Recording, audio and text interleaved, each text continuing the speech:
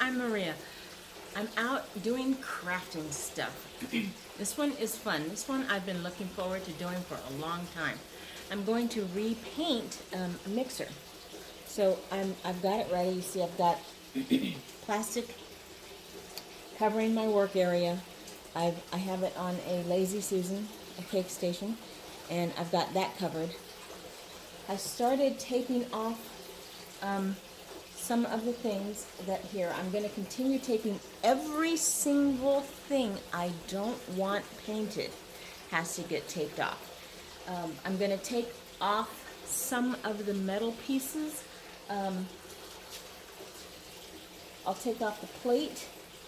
I'll take this off. That's no big deal. Nothing else actually comes off, but I'm going to take this off and then I'm going to sand it.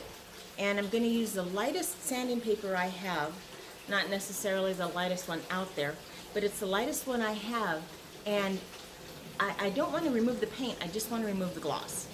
That way the spray paint will adhere to it. Again, if it turns out the way it looks like in here, it's going to be pretty awesome. It's cool. And this was, I think this was my very, very first mixer 100 years ago. In the moving, I found it in an old box. So I plugged it in, make sure it works really well. I made some cookies with it, so it's good to go. And I cleaned it up, and it was well used. So it was pretty dirty.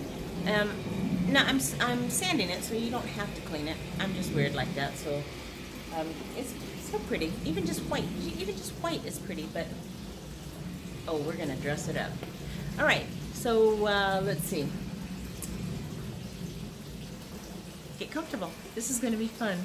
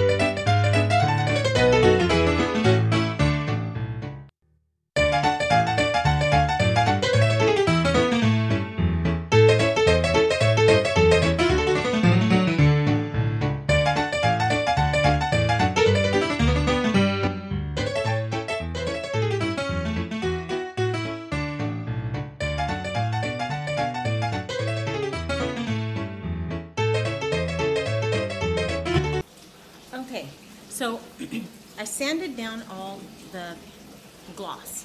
That's all I did was take off the gloss. So if you look at it, I'll show you, it just looks dull and scratched. That's actually what I want. Now I'm going to paint it. Now, if you remember the other video I showed you how to paint a mixer, wherever the subject is.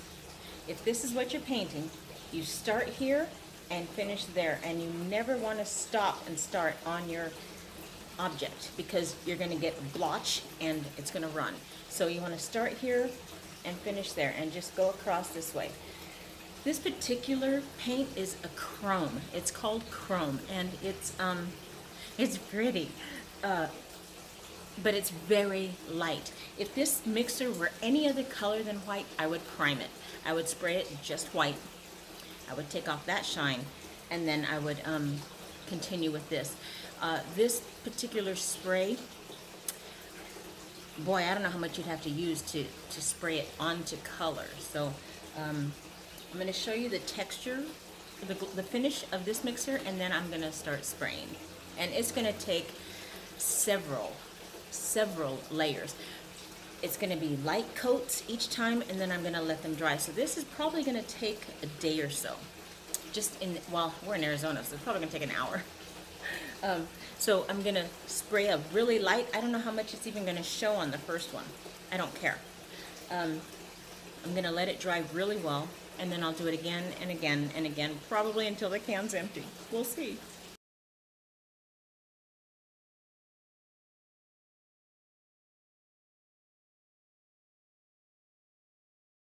This particular pattern is so pretty. Can you see the little beads on there? Okay. I'm not going to put the beads on here because if I choose to use the little blings, I'm going to put them on top of the black. However, as I'm running my hands across, one of them came off. So that's telling me two things. It's telling me that they're all individual, which means I don't know that I've got that time of patience, and I've got some patience. If it came off together in one strip, that'd be easier. But because it came off so easily from here, that means it's going to come off easily here. I need a really good adhesive grip if I'm going to put it on anything that's around food. So I'm probably not going to use the bling, which is a shame. Or maybe I'll find something else.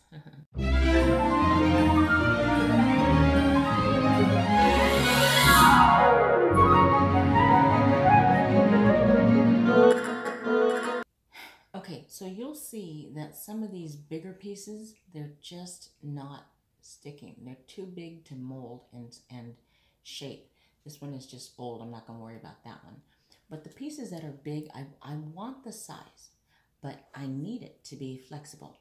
So here's what I'm going to do. So I have a piece of masking tape. I'm going to use the bigger sizes, and I'm just going to trace it, cut it out, and then use this on my mixer, and it's going to mold and do everything I need it to do. I just need to make sure that it's going to fit.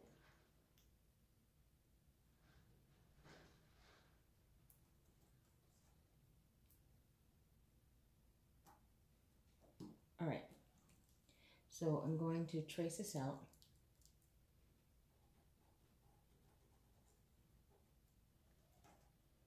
And then cut it out. It would help to get a pencil that works. It's not even really sticking well onto here, so I don't feel so bad.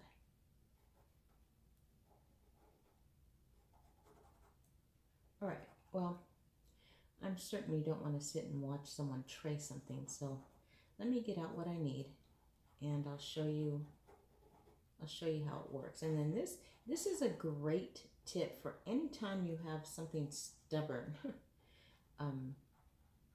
This would be a great way to transfer and get what you want. Okay, so I went ahead and I outlined a lot of patterns. What I did was I put two pieces of masking tape together, and I put it on parchment paper. I love my parchment paper. It's going to be so much easier to get off than the other one I made. That just got a little too tricky, and I'm thinking no one's going to do this. So this one is just going to peel so much easier. So I'm just going to sit, listen to a little music, and cut these out.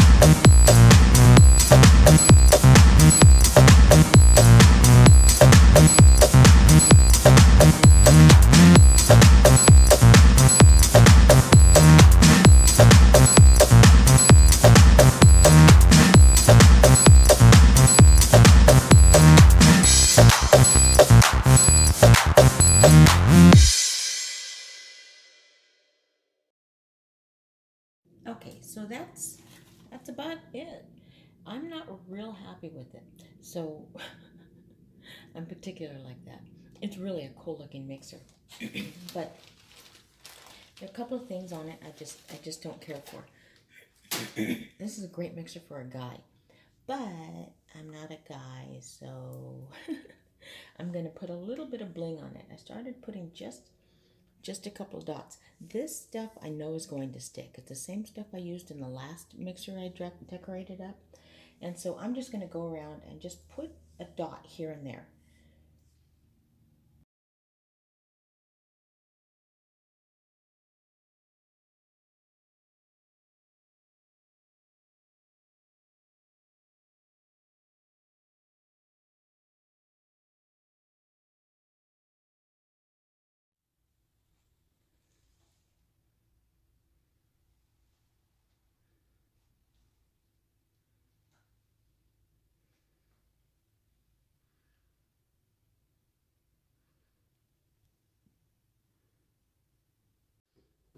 Okay, my friends, that's it. That's how to repaint a mixer. You can do so many things with it. I would need a dozen mixers to even start to touch the different things I would want to do with it. But the steps are easy. I can be my own worst enemy. I made it harder than it should have been. It's not. It's just me. But it's so pretty. So pretty. I'm very pleased with it. So I hope you give it a try. And until next time, happy baking. Ah, that was fun. Don't forget to like and subscribe.